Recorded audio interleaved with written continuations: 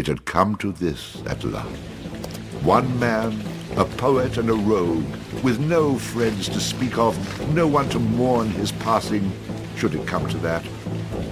Even those beside him are no more boon companions than bondservants, summoned by sorcery and song, as cold and indifferent to him as the light of a wandering star.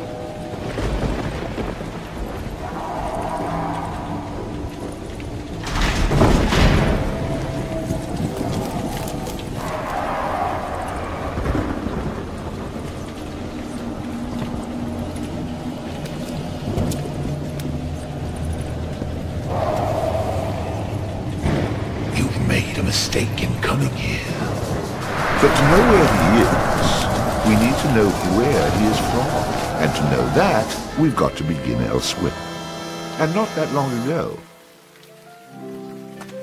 A simple man he was, with a quick wit and a sharp tongue, an eye for the lasses, and a talent for keeping one step ahead of the law, come to Houghton to play his tunes and make his way.